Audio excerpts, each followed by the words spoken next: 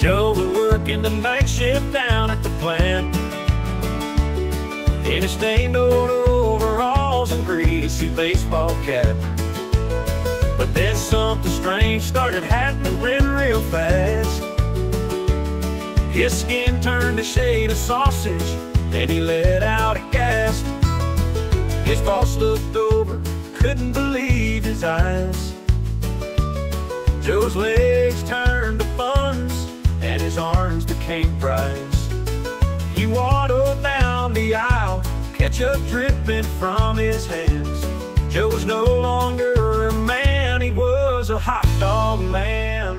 Hot dog man, hot dog man, making lunch plans, rolling down the conveyor belt with mustard strands, grilling like a champ, that industrial pan. Lord have mercy, it's the hot dog man.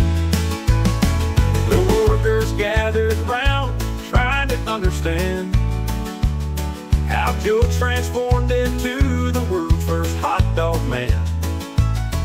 Some took selfies, others nearly fainted. Joe kept on smiling, looking well acquainted.